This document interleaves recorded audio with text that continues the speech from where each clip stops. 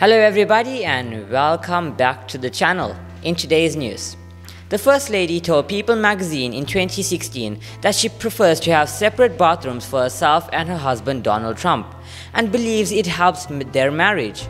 Of course, with their vast wealth, they have been able to enjoy what many families do not be in this respect.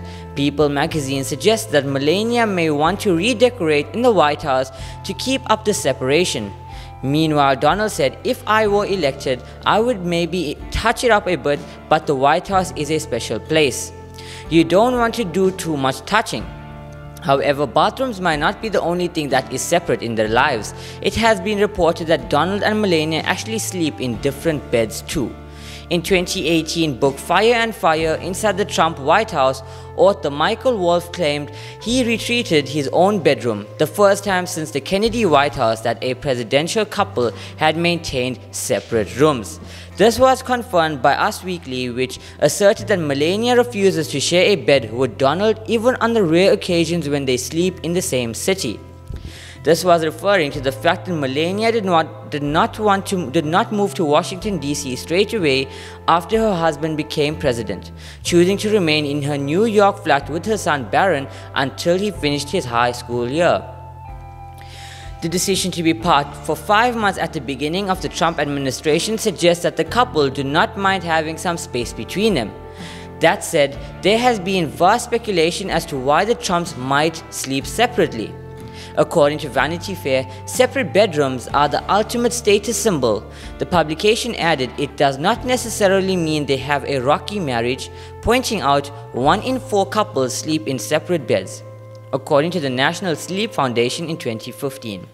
First Lady scholar Annette Dunlop confirmed that separate bedrooms has long been a sign of affluence and privilege. She told People it was kind of a European thing. The idea of sleeping in the same bed together in the late 19th century and early 20th century was a symbol of poverty, because you couldn't afford your own bed or your own bedroom. Another First Lady expert, Kate Anderson Broward, suggested the Trumps have a relatively old-fashioned marriage and live separate lives.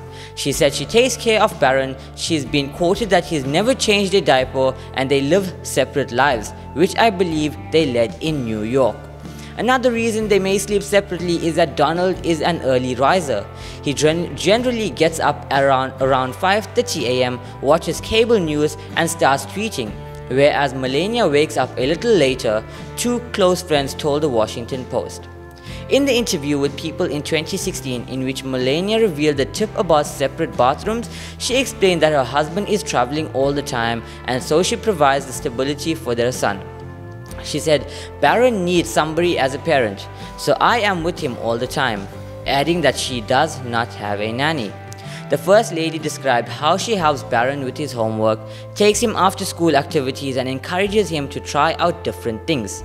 She said, "He wants to be a golfer, a businessman, a pilot. It's that age when you introduce him to stuff, and I like to be very hands-on." In terms of her own interests, she said she enjoys tennis, pilots and reading magazines in her spare time. Melania added, "You need to live your life while also helping your husband." That is it for today's news, guys. Thank you so much for watching. Goodbye.